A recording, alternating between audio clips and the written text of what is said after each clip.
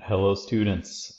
This video will go over how to set up and create the first part of your digital painting using Kleki.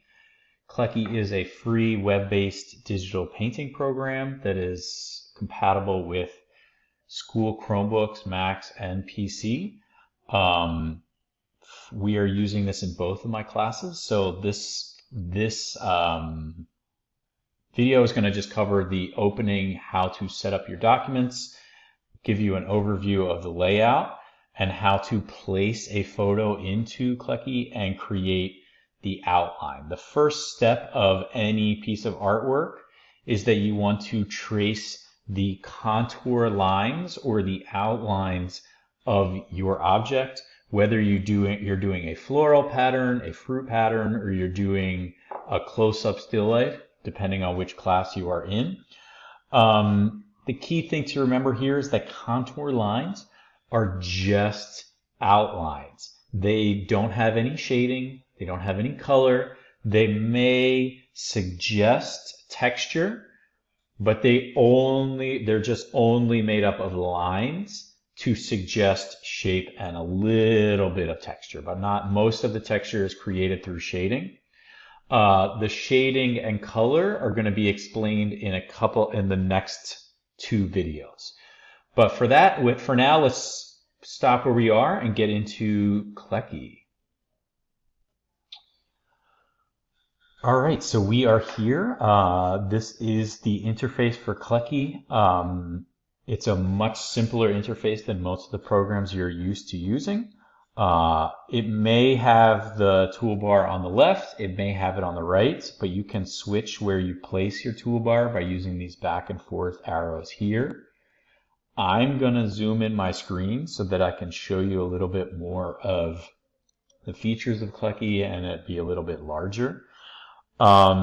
We will be getting into brushing and painting because that is the key thing that Kleki is good for. Kleki is great for painting.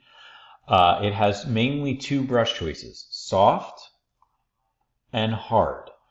The soft edged brush also does blending, which is going to be very useful for creating texture and shadow. But the hard edged brush is going to give you more of the look of a vector piece of artwork. And then there is a sketchy brush. Let me pick a color that stands out. There is more of a sketch style brush, but I personally feel like this hard brush is probably fine for what we want to do. And then the softer brush kind of gives you a little bit of softness, but you can see that it starts to use overlap and blending to blend whatever was underneath it with what is on top of it. So those are kind of the two differences. More of that will be explained later. And then the other key thing is the eraser. So to jump between these tools, the shortcut for eraser is E. The shortcut for brush is B. So you can just jump back and forth between those two from brushing to erasing by pressing B and E. You can also change the size of your eraser by using this scroll wheel, or you can use the brackets that we have been using in Photoshop and Photopea. That will also make your brushes bigger or smaller. So then the other parts of this interface are the layers panel. You're going to always start with just one. It does have some blending modes and it has opacity, so you can turn opacity of individual layers up and down. Edit has some minor adjustment features and filters for photographs.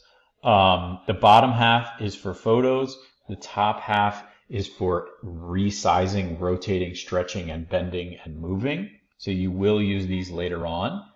And then file. This is where you'll do things like create a new file or save your current file. No matter what, when you start, it's going to give you a blank screen and it will allow you to save to your browser storage. To use this browser storage for the first time, you always want to click overwrite and it will tell you that wherever you are in your artwork, the current state will be saved in your browser. So this is useful. If your computer accidentally crashes, it should save to the browser and be there again the next time, as long as you keep saving to the browser. However, I would highly recommend at the end of every drawing session that you save your artwork also as a PSD to your desktop by clicking Save as PSD and clicking Save. This will preserve all of the layers. In case your browser doesn't save it, you have a backup, so it is always important to create a backup. For this project, we're going to be using a square document, so I'm going to create a new document that is 2000 by 2000 pixels tall, and just click OK. Now, right now it's giving me a window that is really large, so I need to zoom out to fit it to the screen. You can use these features to zoom. You can also use, if you have a mouse, you can use the scroll wheel to zoom in and out. And if you hold down the space bar while you're zoomed in, it will allow you to move around and turn into that little hand feature. If you if you hold down the shift key, nope, nothing happens. So it's just use the scroll wheel. So with that, I've got a new canvas. I am going to place my photo into this canvas. So different classes are doing different projects. So this assignment, I'm going to do a floral motif. If you're doing the pattern, I'm going to choose a flower.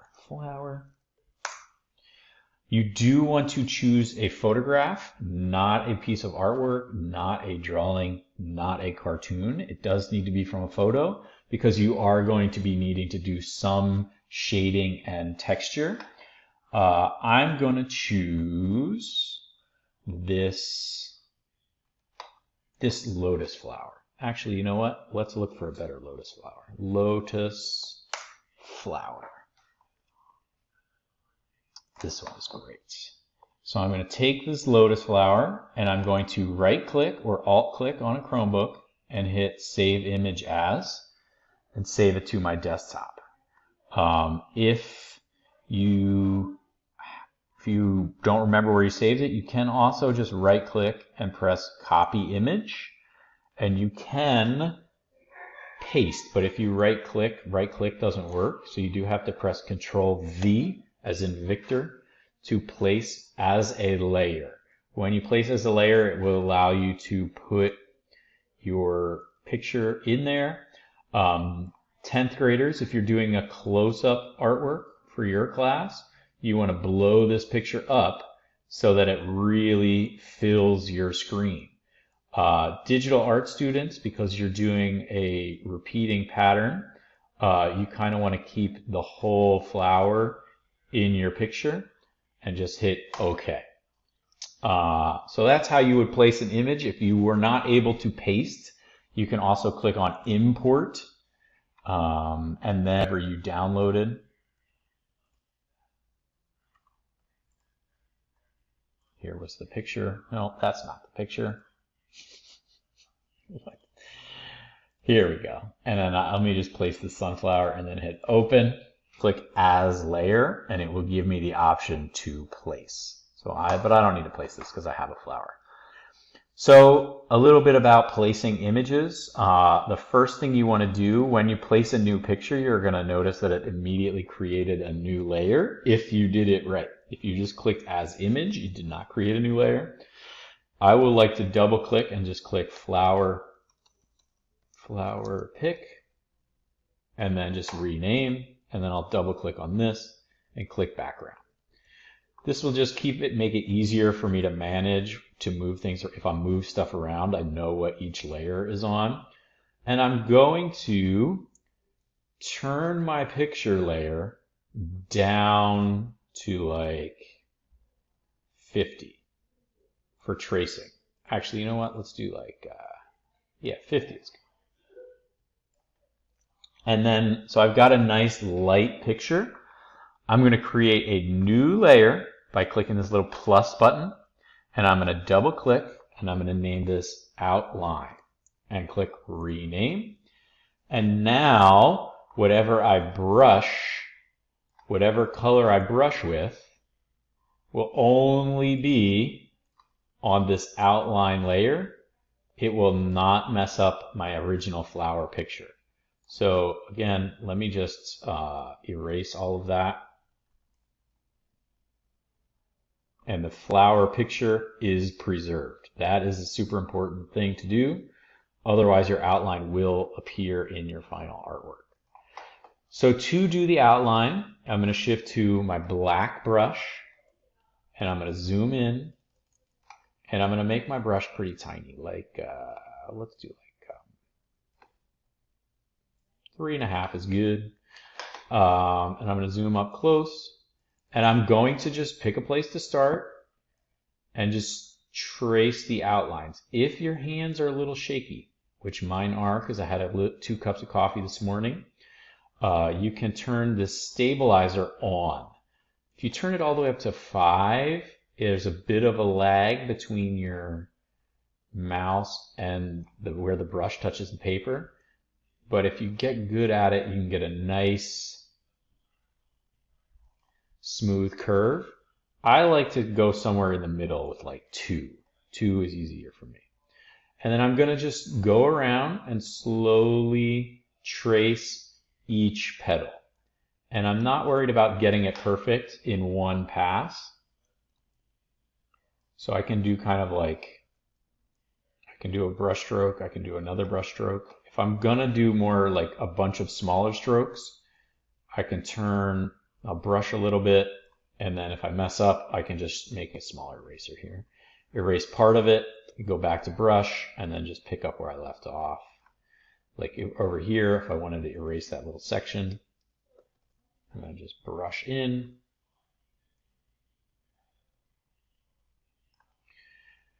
So then I'm going to speed up the video and meet you back here once I've done the whole entire outline. As I'm working, I'm just moving around using that,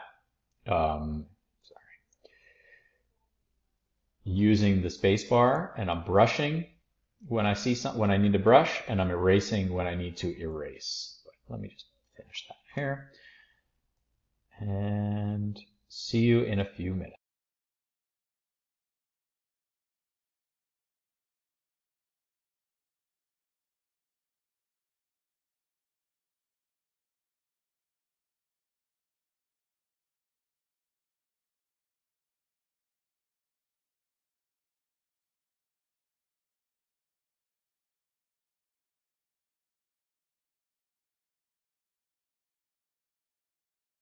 All right, so we are back. I've done most of the flower. So again, if I turn my flower picture layer off and zoom out, you can see that I've kind of done most of the flower.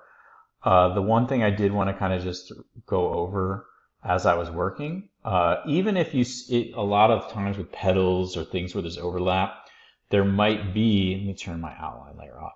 There might be a line inside that is the edge of a petal. You want to kind of trace that. So like this edge here, this edge here, this edge of the flower actually has 2 edges. So you do want to put both of those edges into your tracing. The other thing that I kind of ignored because I wanted to demonstrate was if you have a part of your picture or part of your object that has a lot of little tiny textures, like the inside of a flower or the inside of a fruit where there's like tons of little tiny seeds. I don't need to draw each and every little tiny cup and outline each individual little spray thing.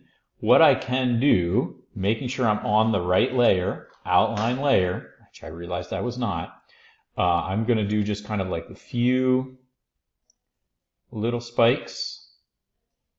My brush is like, I have smoothing on way too strong. At this point, you do, for this rougher textures part, you want to turn your smoothing down to like 1, because then I'm going to just kind of do like a few little dabs and use to give the illusion of texture.